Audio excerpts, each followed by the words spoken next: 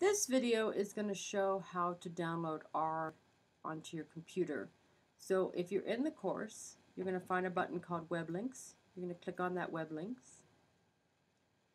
In here you'll see a link that says R Software. So we're going to click on that R Software.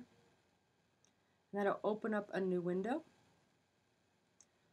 called the R Project. And then you want to download R. So you're going to click on this link right here that says Download R. And then we're going to look for USA.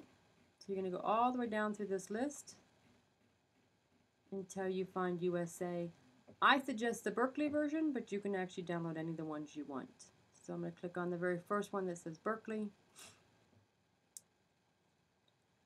And then up here you can see you can download R for Linux, download R for Mac OS, and download R for Windows.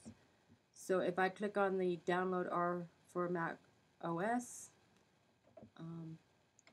this information tells you if you have an older version. Most of you probably have OS 10 or better. If you happen to have 10.9 or better, which you can look under your Apple to find out what version you have, then all you need to do is click on this, and that will download the package onto your computer, and then you just run the installation onto your computer. I'm not going to be able to show you that part because it's already on my computer and I can't re-download it, but that would show you how to do that. If you have a different version, then you do Snow Leopard if you have an older version of Mac OS. If you happen to have a Windows computer, then you'd click on the Download R for Windows. And then you want to click on the button that says this is what you want to install R for the very first time. So you just click on that, and that will download that onto your computer, and then you can run your installation to do that, to install it.